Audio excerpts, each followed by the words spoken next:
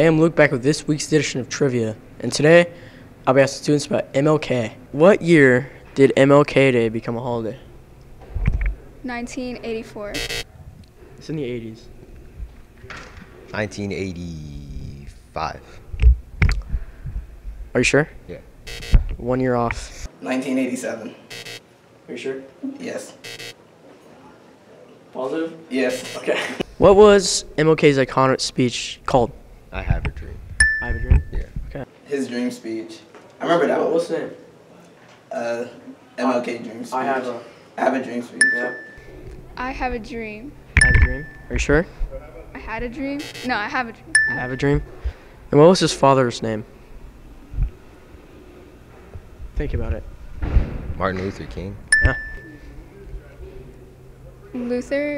Martin Luther King, right? Yeah. Are you positive? Yes, I'm positive. Okay. I don't know. Think about it. He's a dreamer. Oh, Martin Luther King. Reporting for WTV, I'm Luke Bishop.